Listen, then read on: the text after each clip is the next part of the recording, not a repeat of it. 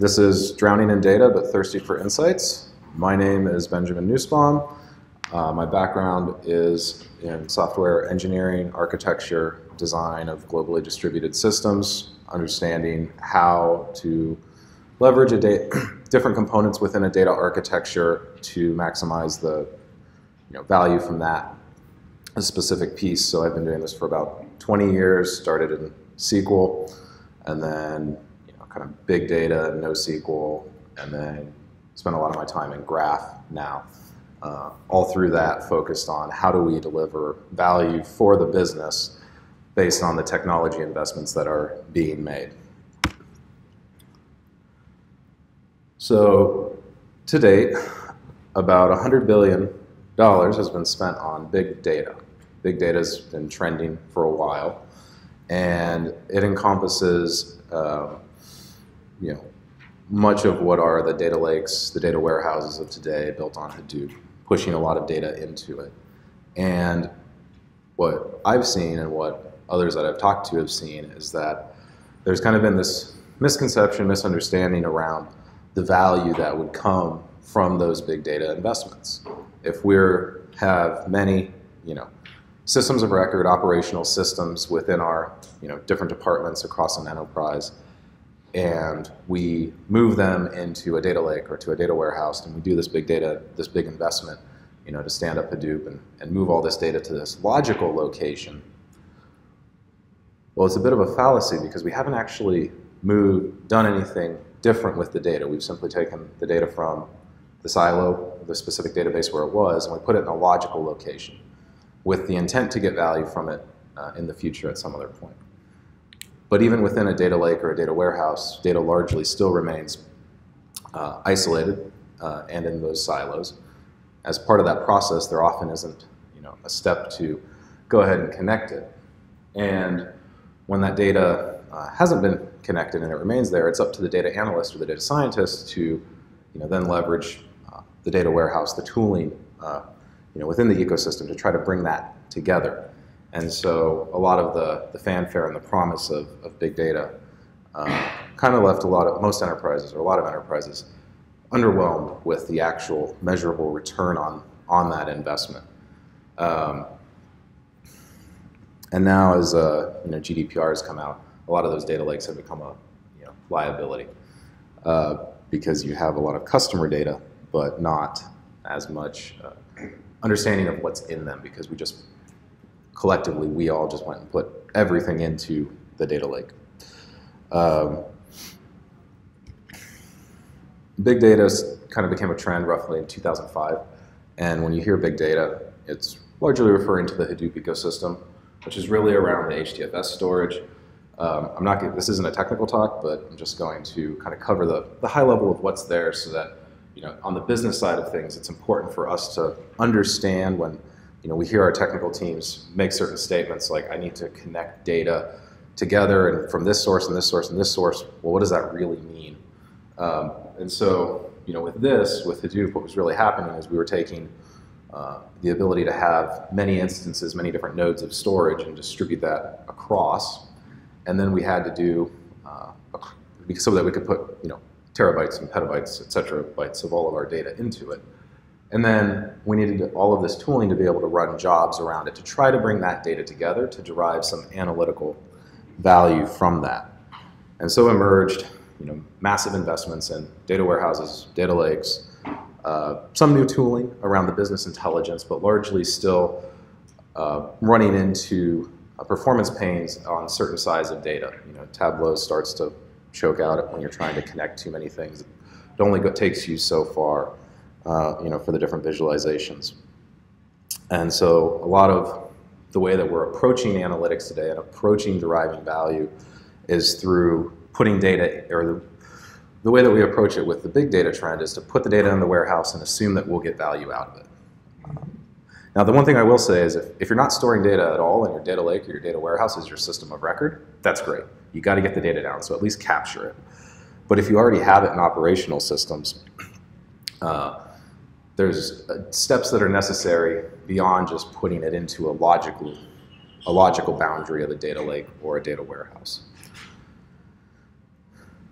So what happens with big data, with the data when we put it into that data lake, or the data warehouse? What we see is that data, it doesn't actually become more connected just by putting it in that logical location.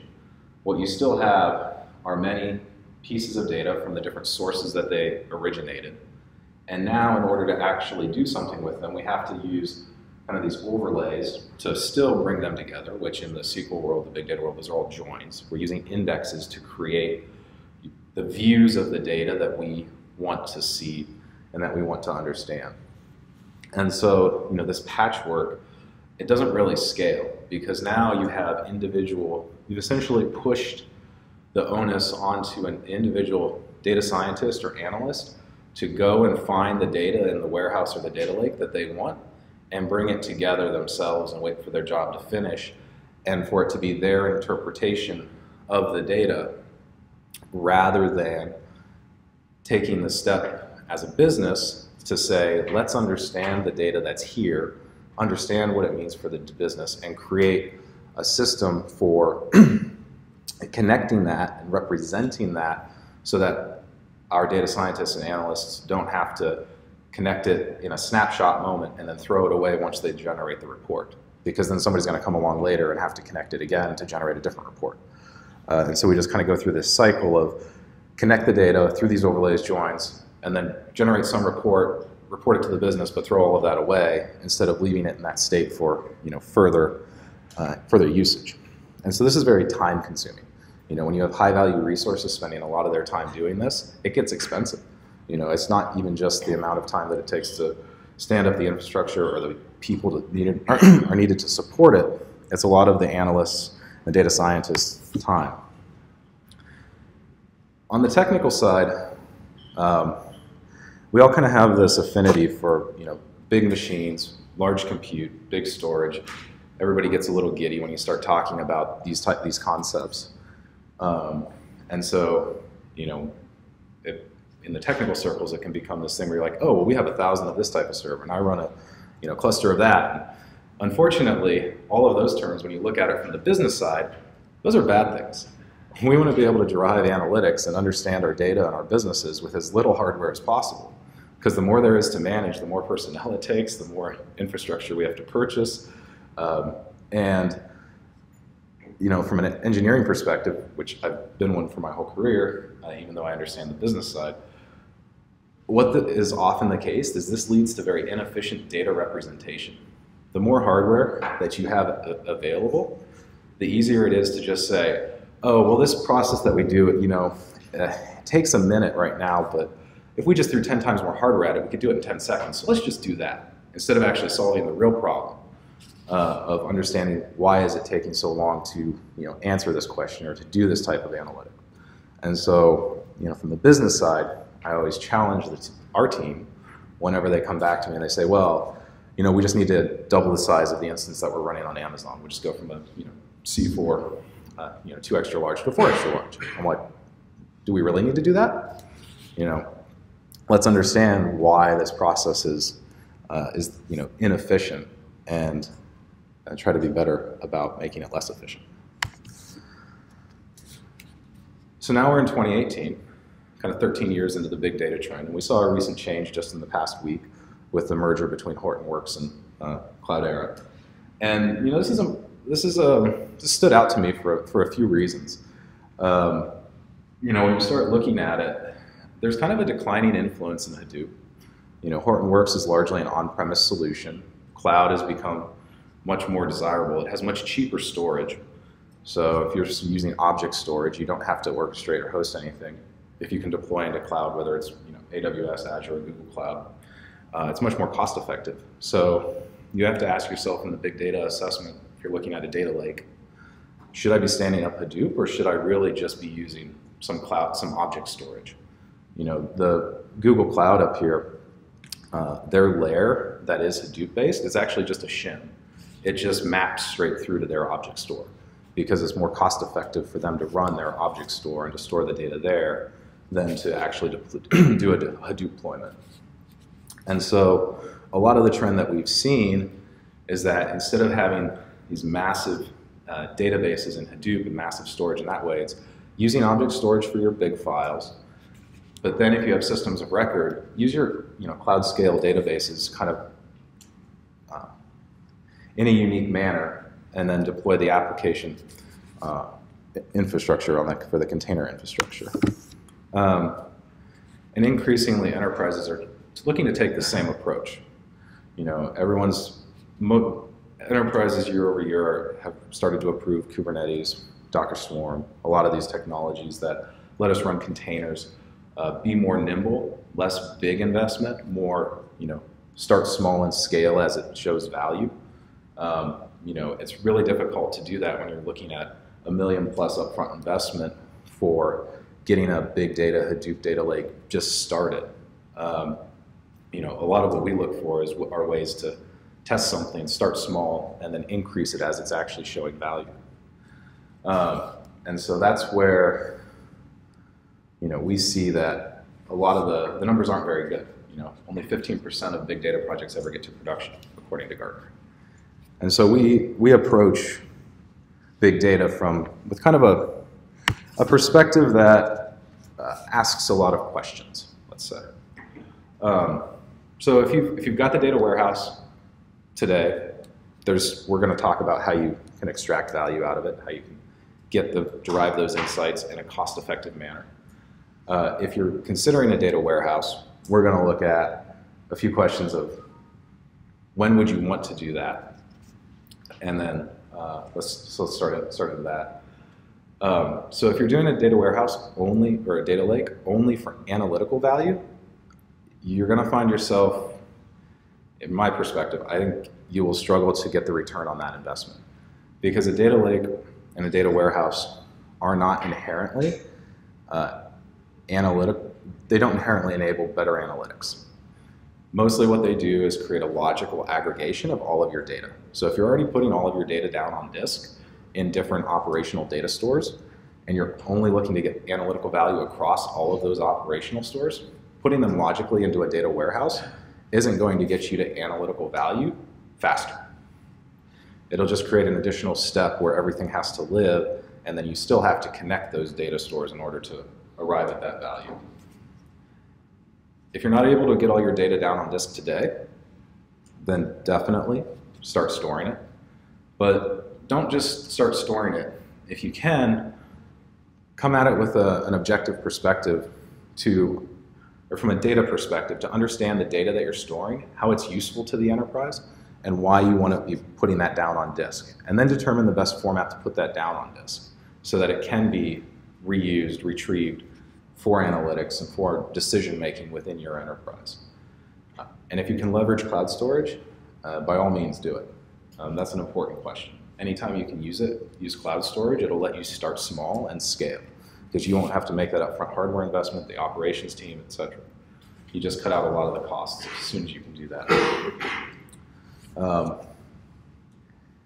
And this last one I kind of touched on, or the second to last one I kind of touched on, but if you're just punting what you should do, and by that I mean, most of the time when we make decisions to do a big data lake implementation, I've been at the different Enterprise Data World Data Architecture Summit, and I talked to a lot of people where, over the last several years, where they come and they're like, our company said we have to have a strategic initiative to implement Hadoop. I hear that and I'm like, okay, well, that's not really a strategic initiative, because that doesn't tell you, that's a tool, it's a technology. It doesn't tell you how you're going to get data or get value from that implementation. A strategic initiative is, today we can't look at this purchase order and tie it back to the supply chain of parts that that went into it. We need to be able to do that and answer that question in 10 seconds. Well, that's a strategic objective. Now you can start to assess technologies from that perspective and say, is Hadoop the right choice for that, or is there something else we should be using? And then the last one, if you're using this so you can connect multiple silos, there are better tools that we'll look at, better approaches than just putting the data into a data lake. All right, so the cloud example. really transformed the enterprise because of a few things. It removed the non-differentiating IT infrastructure costs from the internal purchase into a utility-based model. Whenever you can consume something as a utility and it's not your core business, it's to your advantage to do that because it lets you focus on what is your core business. And so this gives you a lot more speed and agility because if a server crashes, you don't have to replace it. You don't have to have the people and the persons to operate it. You can focus on what your business is. And in reality, you buy what you need. It's tailored to your specific requirements. You get tech future-proofing because you don't have to cycle out hardware. Amazon, Azure, Google, they all do that and take on that burden. That's why they get to charge you for it. And if you actually consider the cost of it per hour, it'll come out in your advantage because you don't have to have the personnel. And I guarantee you their security is better than your internal ITs. If you've looked at their SOC reports and the steps that they take to secure their data centers, because that's their job, that's their business, core business, it's better than, I would say, just about anybody's internal. So similarly for big data, if you don't have to deploy on-premise, it'll be to your advantage because you can start small. You can start with the data that you're pushing in. You get flexibility, and then as your requirements change around that data, you can take advantage of it. And then security that's constantly changing, and you want to be able to leverage that those changes. Ultimately, though, there's an evolution that needs to occur from big data to smart data. Because as the enterprises change, as everybody looks to have insights that their organizations are making decisions based off of, we need to go from what we see here where we're just aggregating data. We've got the different silos. Even if it's in a data lake, it's still kind of separate, and we have to run those overlays. But we ultimately have to get it connected so that we can have contextual understanding of what it means and how to do that. Because only once we've mapped the data and we understand what's there can we actually do discovery and reasoning. A lot of AI and machine learning processes will just fall over on most data because it's not good data and it wasn't really thought through what it means and how to work with it. So humans and machines need it connected in order to work with it effectively. The future is in connected data. I started working with connected data back in 2011, 2012, when I saw that I could map how the world existed around me, the interactions that we were having with customers, the interactions that the supply chain happened that was there, and just seeing how everything came together. I realized our world's one big network. Everything is connected. Whether it's me to my Starbucks coffee, me to this conference, and there's context. And the basic premise is the edges represent the context of the value of how things are related. And so when you understand how things are related, it's only then that you really understand those things. And this is important because there's a few things that we want from our data. We want it to be intuitive. As an organization, the more difficult it is for everybody to understand what's going on, the less we'll be able to work in cross-functional teams, we'll be able to work together and collaborate, and that will slow down how we move forward. We need our data to be fast. We need our analytics and our understanding of our data to be available immediately, ideally at least. And we need it to be flexible because our business requirements constantly change. We can't end up in situations where, like with Craigslist, if you have so many columns, they have so much data in their tables that if they were to add one more column, it wouldn't finish in our lifetime. That's a problem. When you're tied into those technical limitations and you can't evolve your data based on new business requirements, that will really handicap you as we move into this age of kind of humans and machines collaborating together and seeing more real AI and machine learning start to come online. It's very primitive to date, but give it 10 years. So, and then context. Context is king. If you don't understand how things are related and the context of those relationships, you don't really understand that entity. And then ultimately, we want to be able to derive intelligence. So we started here, way back, completely disconnected. Relational databases promised that it would connect the data, but the foreign key references really didn't do that. It just gave us a link to say these two things are related, but it didn't really give us good context about it. And it was inefficient because it relied on joins, which kind of stopped working after you bring 3, 4, 5 things together. And then NoSQL went even further, with big column and key value and document. None of those are really about the connections in the data. And so those resulted in a lot of pain because it was complex to model how things were connected, model and store those relationships.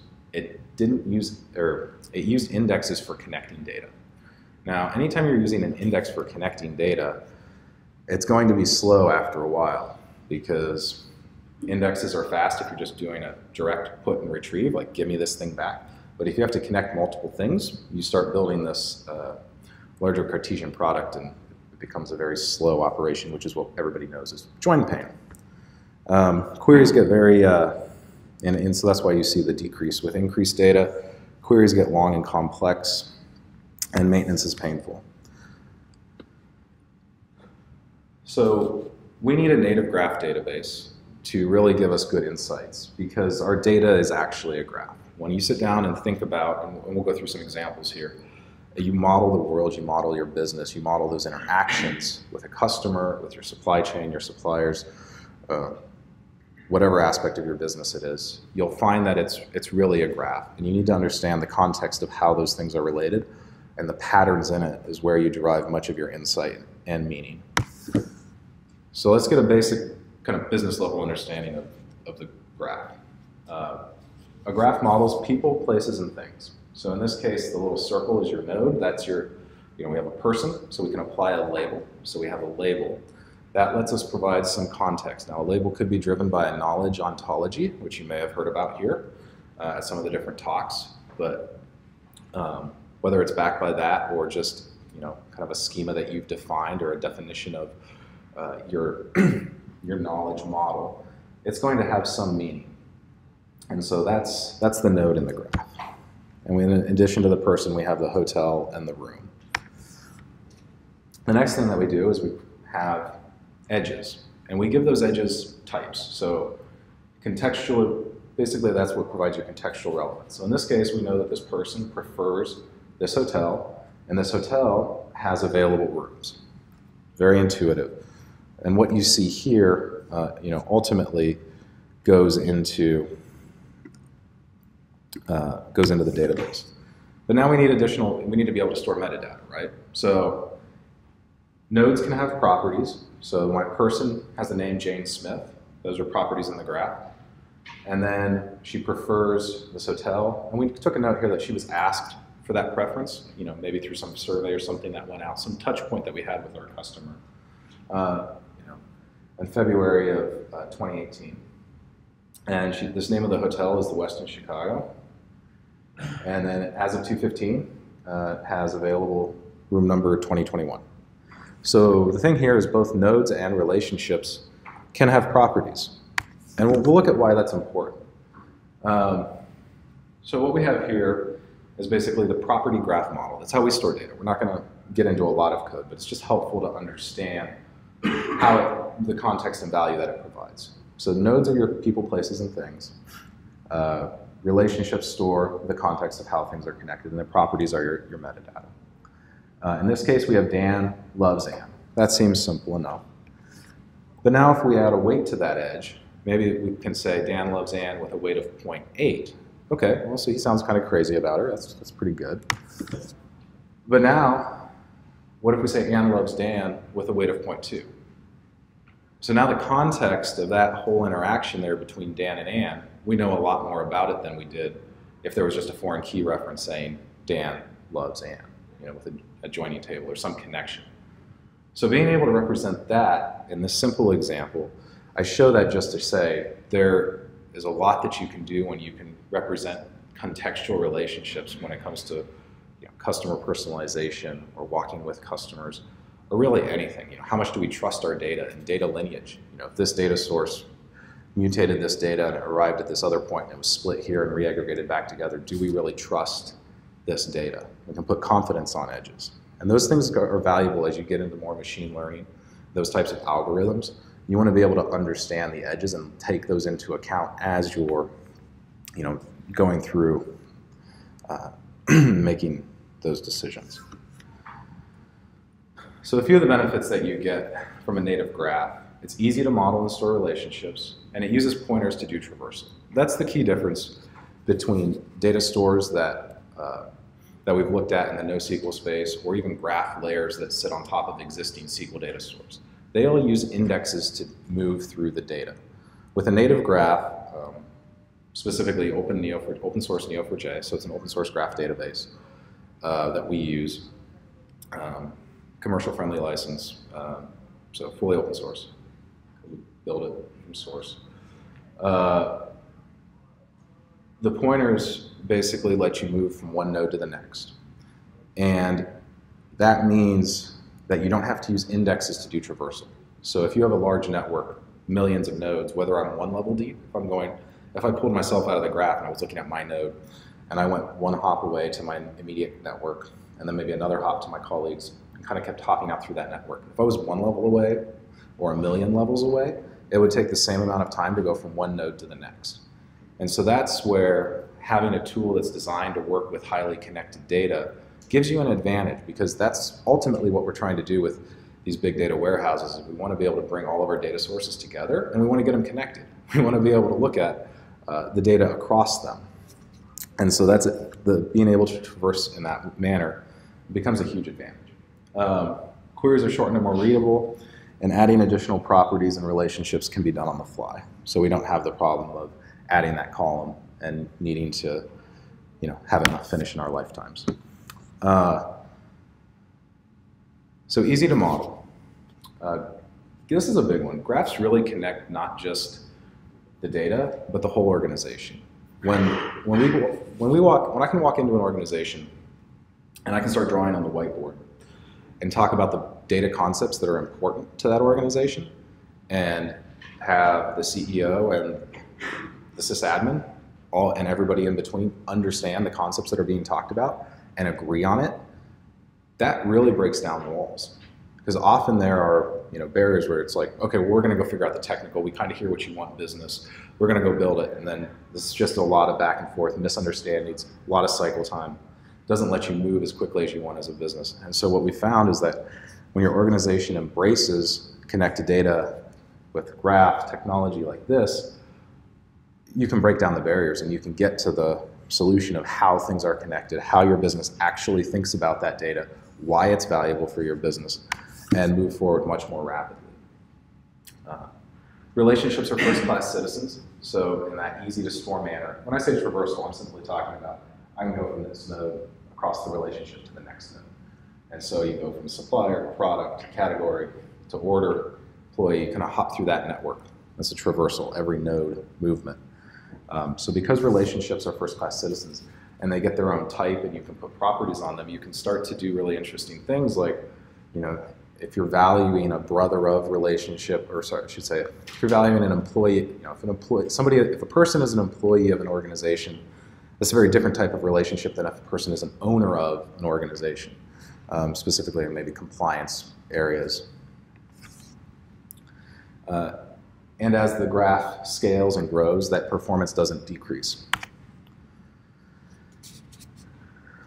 So in this example, we're just going to show a quick visual of adding additional properties. So these are, adding additional properties and relationships can be done on the fly. And, so in this case, initially what we had was we have this person, they purchased this mixer, we had their home delivery address, we had their location, maybe we had the purchase history and the category. Well, so far we've connected some of the pieces of data that we have across our operational systems. But if we want to add in connections to different promotions that we've sent out, or different items that have been returned, all we do is start drawing those relationships. We don't have to do any massive data migrations. We can load in the promotions data, we can load in the returns data, or just the metadata for that. We don't have to actually move all of the data. And then we can start connecting them into this customer. And we can take it even a step further. Maybe we want to understand their social interactions. Complaints they've made, reviews they've left, tweets, emails where they've mentioned us using some natural language processing. We can drop it into the graph and start connecting it to this customer. No data migrations, just new relationships, new properties as we go forward. So a quick example here. What you see on the left is a complex join in SQL for basically finding a reporting chain within an organization. So if you want to know, okay, this person reports to this person, reports to this person, so on. Takes a lot in SQL to do it. But in the native graph, it's a much more intuitive language where you can simply, because of you don't pay a penalty for doing depth-based queries where there's no sense of joining things together. You can simply say, okay, match some person that manages other people, get the reporting chain, and then return that reporting chain. And it's a very simple thing. And so this is a simple query to write. So this really improves developer productivity. We've been building around Graph for about 6 years now, and it's done a few things as an organization. It's allowed us to solve problems that we couldn't solve previously, just because we hit limitations, and it's made our developers much more efficient. We've been able to, we've seen a huge increase, and you spend less time doing what we were doing before, which SQL developers, just so you can get an understanding and appreciation for kind of this process. This is what most data looks like in your systems today, from SQL Server to Oracle to etc. So you have some information, and then as a good SQL developer, you basically want to kind of normalize that so you don't end up with too much duplication. So you go through this process of normalizing it. And then you can reference those IDs, so those are your foreign keys. Obviously the 17, 12, 19, those are your foreign keys. Then you create another table, this time the name, the president, the state, and you reference those. So you're going through this normalization process. You get them separated out, so you don't have all that duplication of data. But now you want to return something that actually is useful. So I want to bring the name, the country, the leader, the university, the state, kind of all of this together, so now you're left doing joins.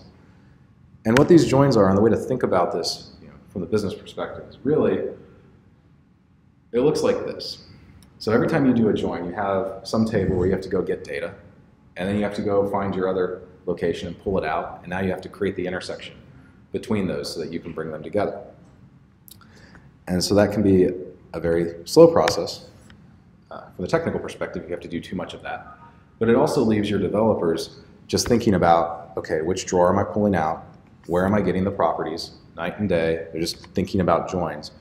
And so then ultimately we end up in performance issues, and so we shove all the data back together into one big table so that we can just go to it and bring it back, create a view, because otherwise we don't get the performance. So switching over to Graph, to the connected data, we take this table where we have the name, the country, the leader, the hair, the university, president of the university, and the state. And it sounds very much like English. And so we can just talk through it. So we have this person that went to the university. This person lives in a country. The state's located in, or the university is located in a state, which is located in the country. The university is led by a leader. Well, now that makes a whole lot of sense. If you're thinking about the data and what data you're trying to get and trying to understand and be efficient in your process of building applications to enable the enterprise to do more with the data that they have. And so what that looks like practically for your developers is you have match some person, so I have my person reference up there, went to some university, person lives in a country, led by the leader, located in the state. I'm not thinking about the joins and where I have to, which property keys are going to line up in order to get the right data set to come back, but I can just navigate through the graph and through the network of that data. And so you can write very complex queries very quickly. And because it's very intuitive, I've found that there's less testing cycles, it's been less error prone, and so on. And so, recognizing graph problems. How do we know if we have a graph problem? Well, we're seeing graph problems across just about every industry.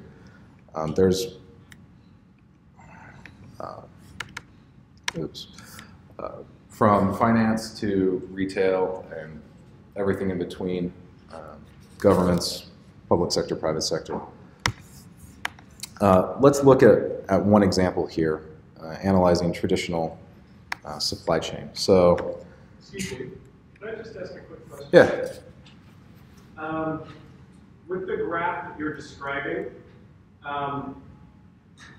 it seems like one of the advantages for a database is if I need to extract a lot of data that meets some specific criteria, right? Like, for example, I've got 20,000 employees, let me pull out the 10,000 that, joined this year, whatever, joined the company this year. If I have a graph, do I have all of that? I guess like I'm seeing your point about these specific searches for a specific piece of information. What about when I'm looking for large aggregates amount of data? Does that make sense? Yeah, so if you're looking for patterns across a data set. Yeah, I know that databases typically put a lot of work into, search keys. We want to make it fast, and you need to search through large amounts of data and sift through it, right? Yeah. And I guess adding a column is obviously not the fastest operation, but searching through large amounts of data, that's supposed to be something that they're optimized for. How do you search through large amounts of data? Is a graph the best way to do that for that type of operation? Or maybe a more generic question. You mentioned operations for which the graph is better than the database. Are there operations for which the database is better than the graph? Yeah. So for operations where you have where you're looking at a single table and connections to that table don't matter, and you just want to do some operation within the table will likely be faster. But that's rarely the world that we see and live in, where you're looking at something in isolation. And the graph provides indexes to find your starting point and to find logical subgraphs, meaning when you use labels, so I could give a node the person label. So in that example, all nodes that are persons will be indexed, maybe based on a name, based on some other, whatever properties on there that are interesting to me. And I can go and pull that as my starting subgraph. So if I'm doing an analysis, I don't have to look at all the people. And maybe further, we additionally add a label of actor and director. And so if I'm interested in only the actors, only the directors, I can run my query match some actor, and now it's only going to look at that subgraph. So it uses indexes to find its starting point, but not to do traversal and not to connect data. And that's the key distinction. And the graph is a database. So, OpenNeo4j is a fully ACID compliant transactional database that we build on as, for new initiatives as our source of truth data store. Simply because we don't have systems that we're building where connectivity between things isn't important.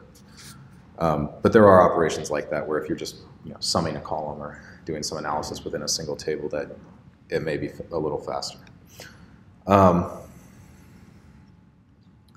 So logistics, when we look at around our organization, how do we see if there are graph problems? So in this case, if we start out and we're looking at just our sales channels, we have our web store, our mobile, and our physical stores, and we have some customer that we're tracking. And additionally, we have our supply chain, products, marketing, CRM, and payments. Well, as soon as you find yourself starting to ask questions where you want to go across the, connect data from the web store or the mobile or your physical stores to your supply chain, you find yourself moving from, okay, I'm up here, now I'm coming down through and I want to connect this other data source.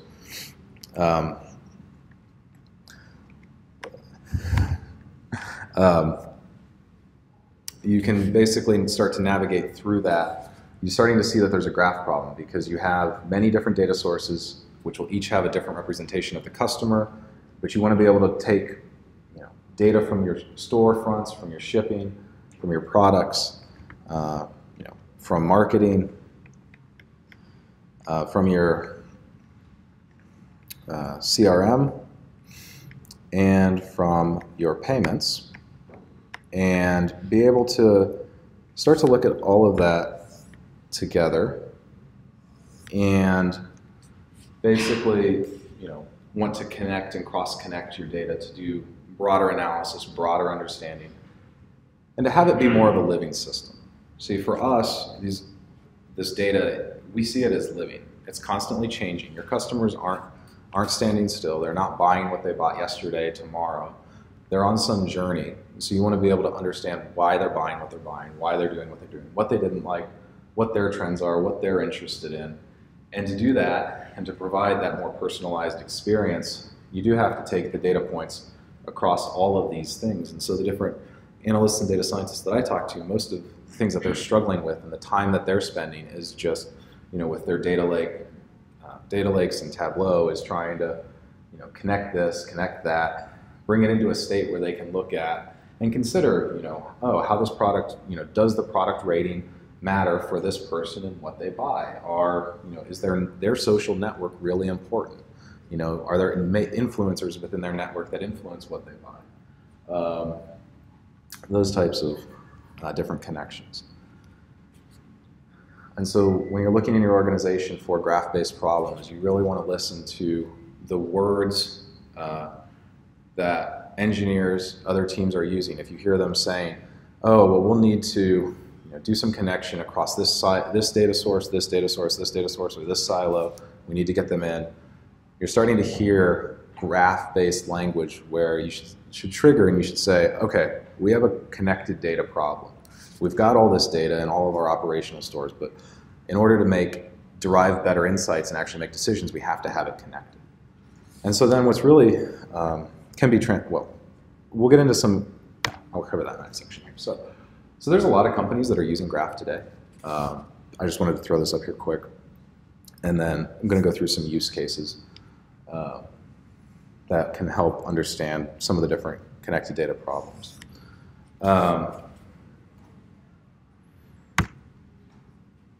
So real-time recommendations. This is one that we've done quite a bit in, where if I'm looking at a customer, other similar customers, you can start to derive, well, what is a good recommendation? Is it just customers who viewed this also viewed that? If they bought this but then returned it, it's kind of that whole customer view. If a customer bought a black shirt, doesn't mean that the customer just wants to be recommended a dozen other black shirts. Maybe if they bought a pair of Nike shoes, you should understand, are they a runner? Are they a walker? What are their interests? Are they training for a marathon? When you have the connected data and you have those different interests and availabilities, you can start to do really useful recommendations that don't just feel like you kind of took some data and threw it out there and hoping that it would stick and be interesting to the customer. Because, I don't know, at least myself as a user, I'm very aware of what Amazon shows me and what other sites show me, and I look at that and I'm just like, you didn't really think this through, or it feels like that very, very often. And so then that hurts the bottom line, because you have lost the opportunity to show me something that I'm actually interested in. Metadata management's a big one, especially for organizations that have many operational data stores that you're not touching,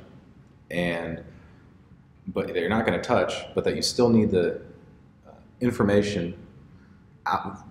You need the metadata around what's there and how it connects to other things in order to make better decisions. So maybe it is that supply chain where you have some orders that are coming in, but you don't know how to connect back the parts that went into it, or you have customer and marketing information over here, and you have other financial payment information over there, and you really want to connect that. Well, you don't want to actually necessarily move all of that data, but you can create a mapping with a graph, so you can use it as more of a metadata strategy.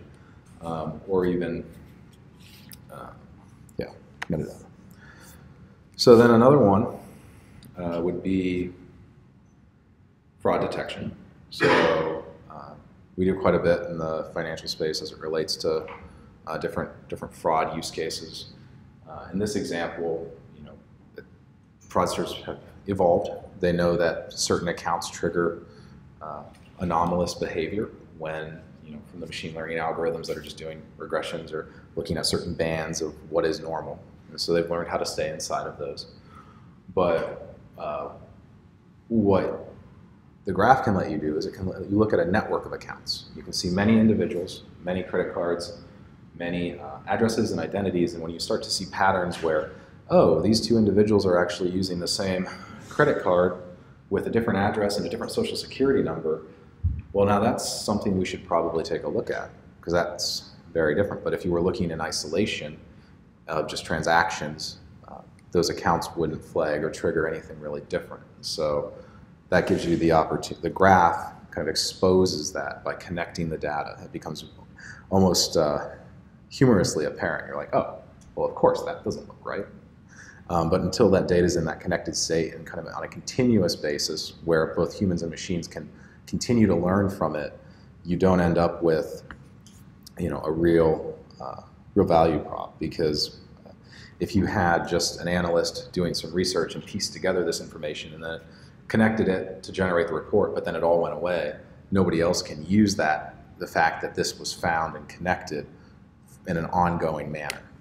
And so what the graph gives you is it lets you actually use it in an ongoing manner as part of your evolving enterprise knowledge, awareness, and intelligence. So for this one, graph-based search, rights on media content that we consume are very complex. In this case, if an airline is flying over, depending on the state or the country, they may have the right to make some content available in their catalog and some not. And so, graph-based search can navigate through all of those rights very easily to understand, maybe what's the best content to provide to users based on what we know about them from what they've watched last time, assuming that we have their seat information, etc. Network management, so IT infrastructure, this is definitely a graph. If you want to do complex analysis of, okay, we have to take out this piece of hardware, have to replace it, take it down for maintenance. What's the impact? What's downstream of it? Do we have a route where we can keep service up if we take this out? Or, even just what's our liability? Understanding, oh, if there's a breach, cybersecurity issue, somebody breaches our network, they're in this system, we know that systems, we need to quarantine it, what's going to be the broader impact through the network, what other systems could they have had access to, those types of use cases. Identity and access management. This was actually my first graph use case back in 2011, doing a complex media cloud. So basically managing the workflow from many different vendors, how you take the mezzanine, get it down-resed for promo, and kind of all the different assets, managing everybody, bringing it together. Because today I guess the roles that we have in an enterprise, if you're a sysadmin on one team, doesn't necessarily mean you should have God access on another team. It can be very team-based, and so those complexities don't typically fit well with existing Active Directory structures or LDAP. So the next three use cases are some that we've basically looking at when the shape of your data fits the technology that you're using, what can be possible. So for this one, in this case, the business was in the the organization was in the business of buying and selling online advertising. And their reality was they had a maximum of 1 hour to update their bids. So this is if you're buying and selling online advertising, you have to constantly change your bid, how much you're going to pay for it, what's it worth, what are we going to get from buying that spot so that we can insert an ad into it. The original technical implementation was a 3 terabyte SQL store, and they were relying on distributed, federated, and highly indexed views just to get under an hour. But at a certain point, it started taking more than an hour, and that was costing them lots of money. And so that's bad for business. So as we went in there and we started looking at the different signals they were looking at, the sites, the structures, how they were making decisions, we started to build out a graph model around it, and we realized that it was just these joins that were killing them. And as they had all of these, even the federated queries across many distributed store, they just couldn't get the answers quickly enough. When we migrated the data into Neo, it actually reduced the data size because they no longer had so many replicas of all the data. So it brought it down to about 1 terabyte. And we were running it on about 10% of the original hardware. And then we paired that with Elasticsearch. So we, within GraphGrid, we have auto-indexing between the graph and Elasticsearch, so you can leverage plain text to search into it, and then kind of for rapid cache type access for certain things. But it was bringing through over 2 billion nodes and edges per day, so really high throughput. But the ultimate result was that we got it down to taking less than 300 milliseconds. So from over an hour to 300 ms. And that starts to make a huge difference in just the cost of the business to operate, and then even what you can do. You can start to consider more signals in your decision making, take into account more properties, and start focusing on what are the better decisions that we could be making, or what are better outcomes. Another one here, selling complex content packages. So studios, media producers, they produce a lot of content. And in this one scenario, they had their sales team, it would take about 4 to 6 hours just to get an answer. So if you're trying to negotiate with Netflix and you want to sell them a package of content, you're going to have content in your catalog that's really desirable, and then you're going to have content in your catalog that's been there for years that you make a much higher margin on. So a lot of the new content, you don't get to make nearly as much margin. And so there's a package that you put together where you try to put together something that's beneficial for the content producer, but also interesting enough to whoever's buying the rights to play that back. So in this case, in order to know if a package could be sold, the sales rep had to submit that package to the system, and it would take 4 to 6 hours to run a query and return a result. That's really hard to negotiate and have a kind of fluid business process if you're trying to do that.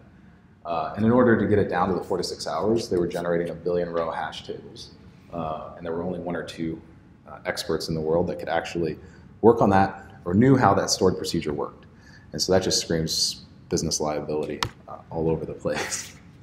So when we started looking at it, we saw it was with all the different attributes and considerations and content that made certain margins, which ones were better for the business to include, which ones could be desirable, or similarity, doing similarity between content and looking at better margins. So if Netflix asks for this, but we have this other piece that's kind of like that their users should like, but we make much better margin on, let's recommend that instead.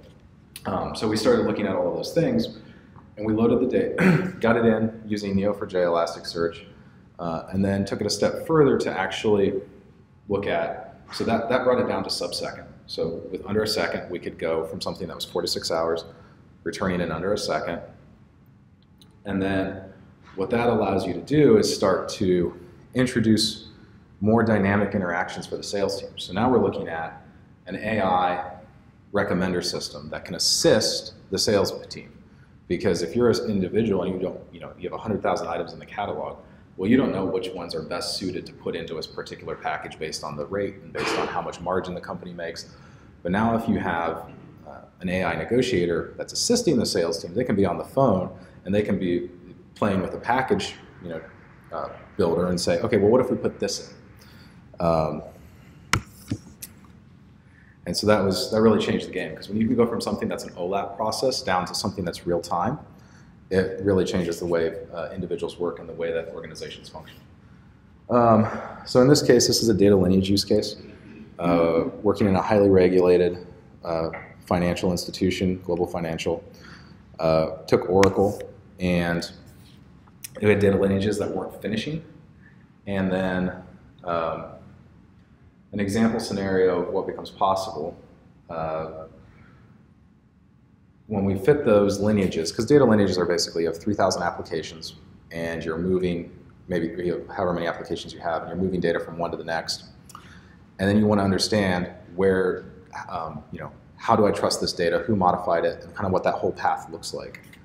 And so in this case, we went from not finishing to finishing with the most complex lineages in under a minute. So Oracle was essentially For the simple lineages, it could finish, but for the complex ones, it just fell over. And in this case, we were able to get it down to under a minute. And yeah, it was great. Last one here. So we actually build our graph cloud on a graph. So we use it for all of our infrastructure management. So we represent our entire network in the graph. We use it to make intelligent, informed decisions about, the different resources that we're utilizing, how things are working, basically all of the graph operations across the infrastructure, from our brokers to our different instances. Everything is represented in the graph, and it gives it a very, lets us do a lot of very interesting things. And kind of lastly here, the reason we built our graph cloud is because we saw that connected data needed to be available for the general enterprise. Kind of the original ones that you would think of, when you're looking to derive intelligence and gain competitive advantage, the ones that come to mind are, obviously Google with their search intelligence. What they did is, that was a graph, is they said, let's not just index the pages, but let's look at how the pages connect. That's their page rank, right? So you're like, oh, this page connects to this page, connects to this page.